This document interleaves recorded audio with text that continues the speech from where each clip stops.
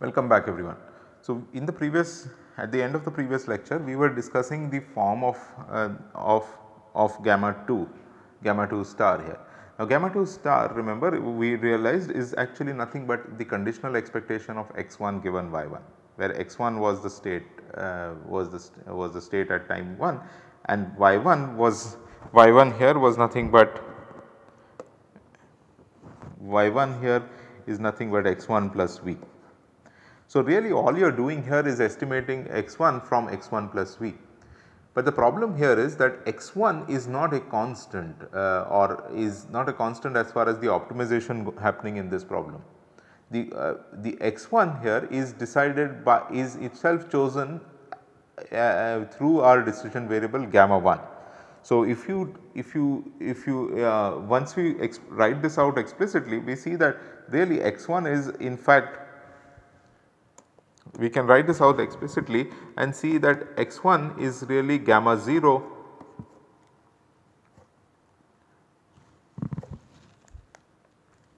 So, x1 is x0 plus u1. So, x1 is x0 plus u1 and u1 is gamma 0 of x0. And what is y1? y1 is x1 plus v. So, it is y1 is x1, which is this, plus v. This here is this here is your optimal control action. So, the problem here, the difficulty that arises is that, and the difference that arises from the earlier problems is that now there comes an explicit dependence of the gamma 0 in the state that we are estimating and also the information that we have in order to estimate this. So, we will see how this is actually, we will make this more explicit, we will actually take examples and see precisely what is happening here, but this is something I want you to note. Let us go back now and try to understand intuitively once again what is happening in this problem. So, as we said, the second stage problem is really about estimating x1 as a using the information that we have. Now, knowing this, then knowing that the second stage is going to be doing an estimation of this kind, we should ask ourselves, then what is the first stage doing, right? What is the choice of gamma 1 really about? Well, gamma 1 then is what it is doing is it is trying to shape the information that is going to be available. It is trying to do two things here. Gamma 1 is trying to do two things here. Gamma 1 has its own business, which is that it has to minimize this particular cost term here, right, which is it has to minimize, it has gamma 1 influences directly the action. Remember, u1 is just gamma 1 of y0. So, it has this particular influence here, but it also influences what happens in the next stage, because it appears also in this term here. So, gamma 1 is sort of doing a compromise here between minimizing its own stage wise cost and also somehow influencing what is going to happen downstream. But you might ask, well, was not this also the case in a stochastic control problem? Was not it also the case that the action that we took at a current stage influenced what was going to happen in the next stage? And yes, indeed that was the case. But remember, it is the action that had that effect. What happens in so when you have a classical information pattern, it is the action at the next stage and the action that comes up in its influence on the stage wise cost and in the cost in the next stage. So, if you see the Bellman equation, we are minimizing that as a function of the action. So, you have a stage wise cost which is a function of the action and a cost to go which is a function of the action, and that action is what links these two. The thing that changes once you have non-classical information pattern is that it is not action anymore, but the policy. So, it is the entire policy that you choose in the first stage that influences the effect that you are going to have in the next stage, right. So, there is a this is the fundamental difference. So, why does this happen? So now what we will do is we will go deeper into this and try to understand this. Where is this, what is the difference between between just action linking from one stage to the next, but versus a policy linking from one stage to the next. So the main thing here is what you need to see is actually the observation that you need to make. See, notice what we have here. This is U2 star, right. U2 star is the conditional expectation of this term given this term. Now, if you look at this condition, how would you compute this particular conditional expectation? Well, you would compute it by writing out the conditional distribution of this term given this term, right. And if you see how does one compute how is the conditional distribution defined?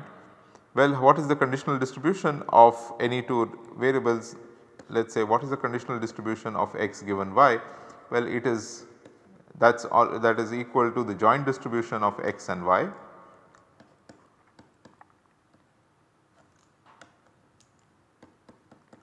Joint distribution of, so what is the conditional distribution of x given y?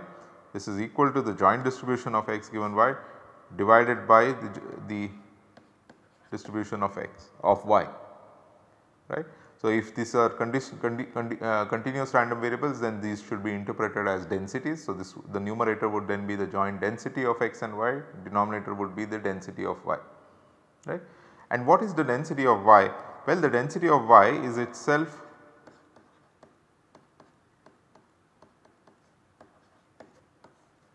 equal to the integral of the joint density of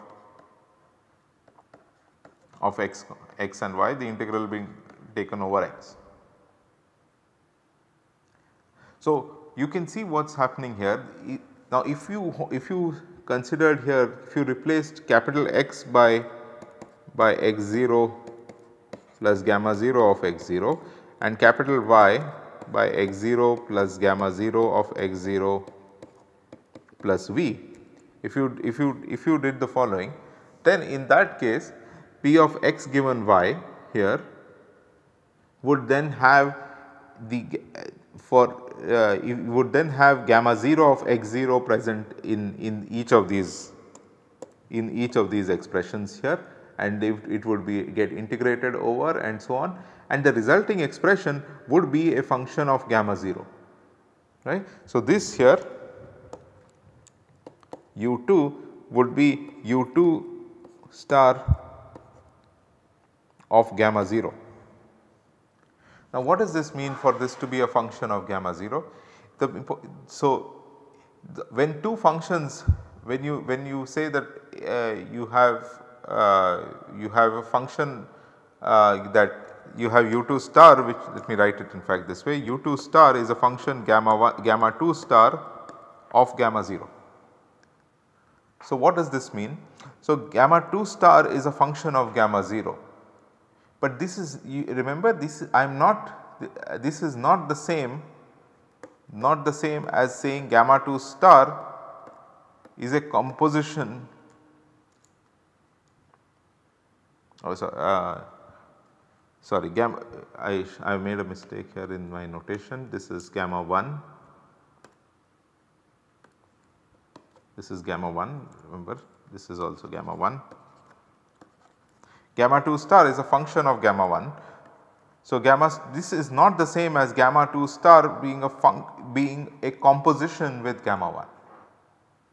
So, when we have two functions, they can interact in two different ways. You can have two functions f and g, suppose you have two functions like this f and g, you can have a composition of f and g, so f composed with g, or you can have f as a function of g. Now, f as a function of g means what? It means that if you want to evaluate the value of f at any point, you need to know the entire function g, right. Whereas, f composed with g means that if you want to evaluate the value of f at any point, you need to know the value of g at that particular point, that is it. So, if you wanted to evaluate f o g at some point x, you just need to know what the value of g of x is. But if you wanted to evaluate f of g of x, then it is not enough. For this it is not enough to know only g of x. You need to know the entire function g, means how you need to know the values of g for every value, for every value of its argument, every value of z, for every z you need to know g of z. So, what does this mean? This means that essentially what is happening, and why does that happen here? The reason that happens is that when you look at these conditional expectations, these conditional expectations involve integrals, and when you are integrating over a space here, like you are doing here, you are integrating here over x, what is going to happen is that you are going to end up integrating over the entire range of gamma 1. So, it is not any point value of gamma 1 that matters, but rather how the entire shape of gamma 1 over the space. So, as a result, gamma 2 star becomes a function of gamma 1, but not a composition with gamma 1. So, whenever you have this particular thing here, you will get something that is a function of gamma 1, but not a composition of with gamma 1. And the reason that is happening is because this gamma 1 is present in whatever we are conditioning on, and also whatever we are taking the expectation of. Now, this is the impact of the non-classical information structure. So, what I will show you now is that if you have a classical information structure, all these complications just do not happen, somehow they just do not happen. This will never, this kind of a manifestation never comes up when you have a classical information pattern. Okay. So, in order to, so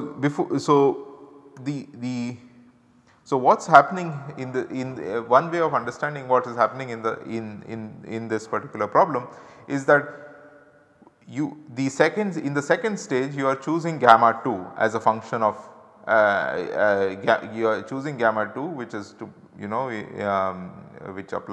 which is just the conditional expectation. So, given the gamma 1, it is very easy to decide what gamma 2 has to be chosen. But then remember, the dependence of gamma 2 on gamma 1 is horrendously complicated, because gamma 2 itself is a function of gamma 1. And then once we plug this in here, once we plug in that the optimal action here is a function gamma 2 star of gamma 1, what we get then, the resulting thing that we get is something of this sort. You are minimizing with respect to gamma 1 k square u 1 square plus a function that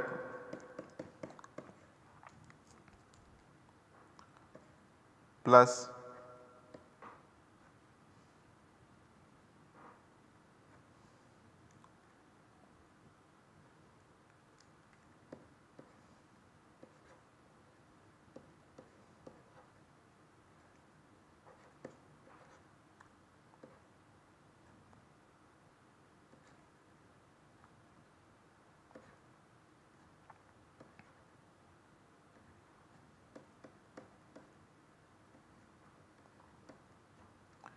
So, we are doing x1 minus gamma 2 star of gamma 1 of x1 plus v, the expectation of x1 minus that the whole square. That is what is being solved here. So, the resulting expression therefore is an extremely complicated, highly nonlinear expression in function space. So, this here is a highly complicated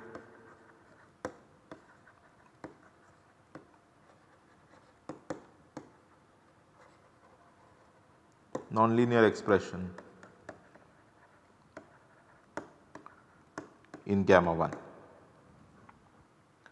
So, as a result of this actually tells you what might be the state of the research on this problem. it turns out that even for this simple problem like this that I have written, the Witsenhausen counter example, we are standing today in 2022, well after 50 years of the Witsenhausen counter example, and it turns out that we still do not have, we still do not know what the optimal control for this particular problem is. And the basic reason for that is this extremely high complexity that comes up, that the optimal control that you have to choose at the first stage impacts in an extremely nonlinear and complicated way the optimal control that you would choose in the second stage. And that particular optimal control is something that we have not been able to completely understand. So, intuitively let me explain this in another way. Essentially what's happening in this problem is that you can think that there are basically two controllers acting in this particular problem. There is one controller here which is your gamma 1, and then there is a second controller here which is gamma 2. The second controller is simply wanting to estimate. He wants to estimate a state given his information. So, his problem that way is very easy to understand, and therefore, all he is doing is conditional expectation. But it is the first controller's problem which is complicated, because the first controller has a dilemma between balancing this particular cost and the way in which his choice of gamma 1 is going to influence the optimal cost of the second stage. And this choice cannot be broken down into a choice where you are just choosing actions at each the value of the action. So, you cannot break this down into something where you choose the optimal u1 for at each stage. At you cannot choose the optimal action for each value of the information. That is what you would have done if you were doing if you are writing out the Bellman equation, where for every value of the information, that means for every value of y0 you would be choosing a u1, but then that can be done provided the second stage cost also depends only on u1. The second stage cost unfortunately does not depend on u1, it depends on the entire function gamma 1. So, it depends not only on what the value of gamma 1 is for y0, but also for other y0 dashes, and that is why this sort of once you write out a problem in this particular way, you cannot really break this down into a stage wise or step wise problem the way we did for in the case of the classical information structure. So, the dilemma happening in this problem is essentially on the part of the first controller. The first controller has to decide what is the optimal policy by which he optimizes his first stage cost as well as his influence, which comes up in an indirect way on the second stage cost. Right. This particular dilemma has been given various names. The most common one of them is what is called the dual effect. So, this here is a manifestation of what is called the dual effect. So, I will also define this particular term in more formally later, but I just wanted to give you an introduction. Essentially, there is the dual effect comes up because when the policy affects not just the action chosen at a particular stage, but also the information available to another agent in the future state. So, so why is all of this happening? This is happening because essentially you have these two controllers gamma 1 and gamma 2 trying to pick actions. The action of the second controller, that is u2, has to be chosen as a function of y1. Now, y1 itself is impacted by the choice of gamma 1, but the second controller does not have access to the information that the first controller has when he chooses his action which ends up influencing the information of the second controller. So, the first controller can influence the information of the second controller, The first controller here can influence the information of the second controller, because he can influence this particular he can influence y1, but the second controller does not have access to the information that the first controller had when he is actually when he is choosing his action. So, the second controller does not have access to gamma y0, which is the information that is there with the first controller. And that essentially comes down to this particular, the violation of that it comes down to this highlighted inequality, that I1 is not a subset of I2, right. So, this is essentially our the core kind of dilemma that is going on in this particular problem. So, what we will do now is let us look at a few special cases of the Witsenhausen problem, and let us try to understand where exactly this dilemma is showing or this difficulty is showing up, right. So let us take first for example, suppose let us suppose the cost was just expectation of x2 squared. So suppose we had only this cost. Okay. So suppose the cost is expectation of x2 the whole square. Now, if this is the so in this case, therefore, there is no first stage term. So, there is no cost on u1 square, right. So, there is no first stage term, no cost of on u1 square.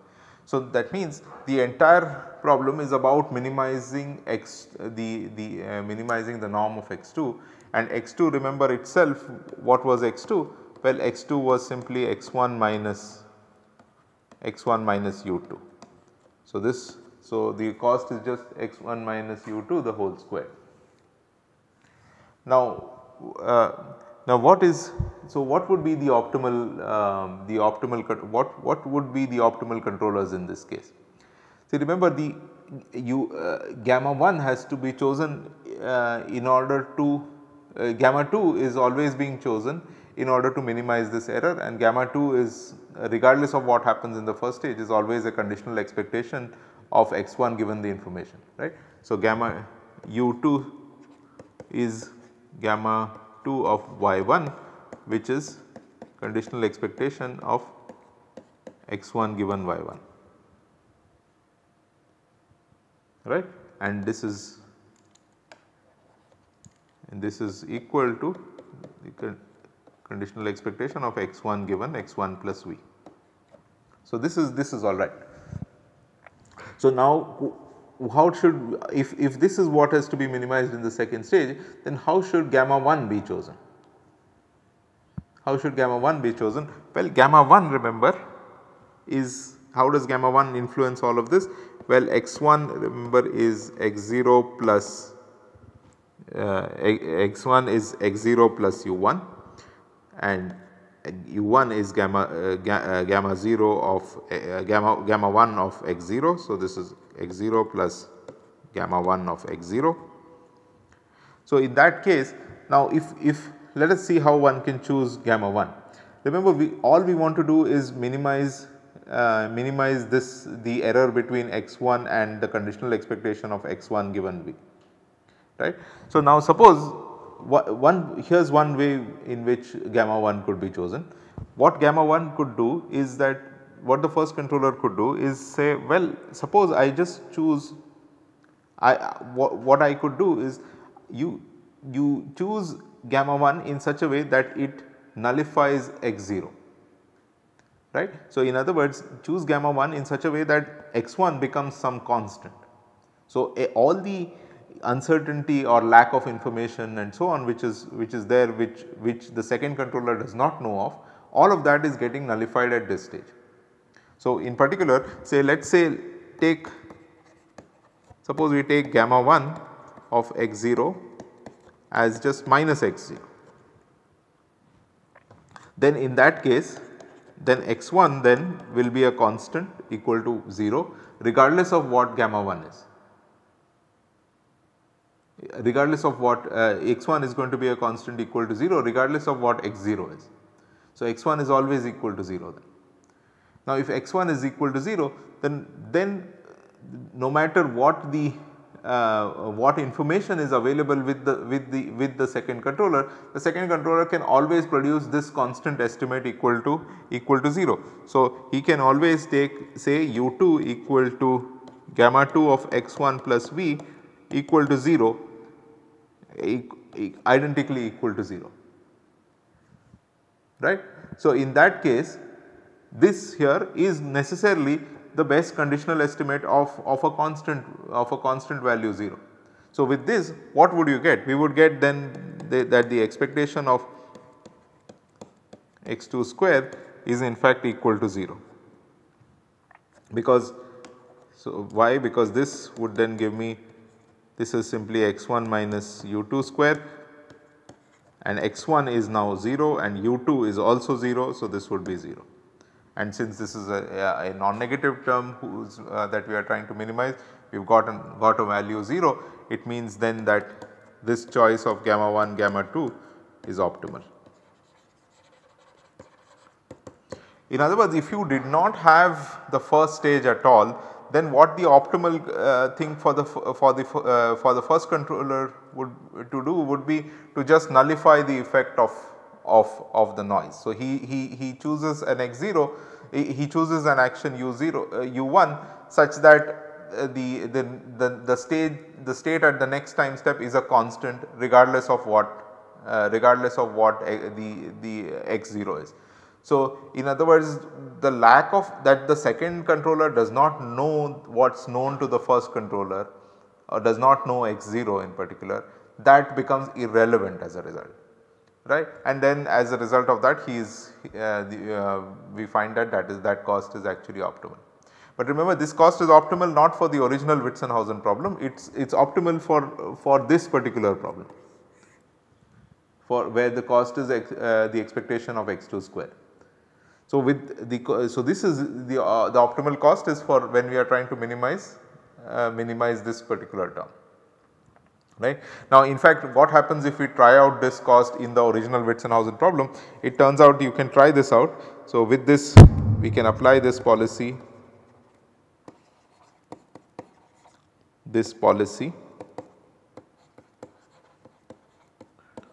for the Witsenhausen problem.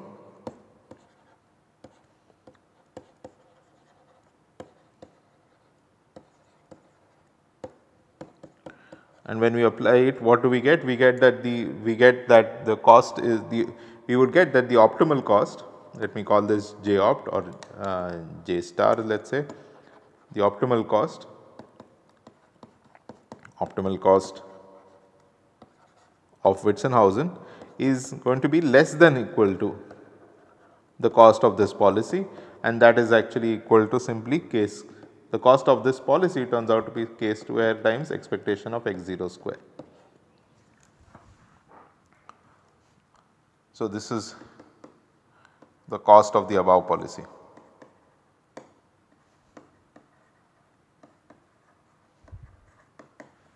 Right. So, when we apply this above policy in this Witsenhausen problem, we find that this is the optimal cost of the Witsenhausen problem is upper bounded by this particular term. Now, this is we have it turns out this is very far from optimal. This is just a very simple naive policy that we have used.